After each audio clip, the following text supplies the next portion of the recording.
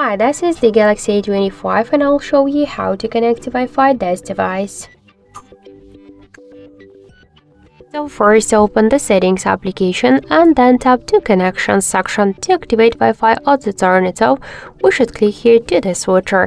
After that, after the activating of the Wi-Fi option, you'll see here all of the available networks. Just select one from the networks and enter the password.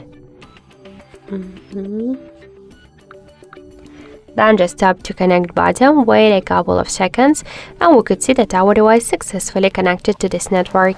After that, you could use this network, or also you could select another one by the same way. By entering the password and tap to connect, you could switch after that between these networks.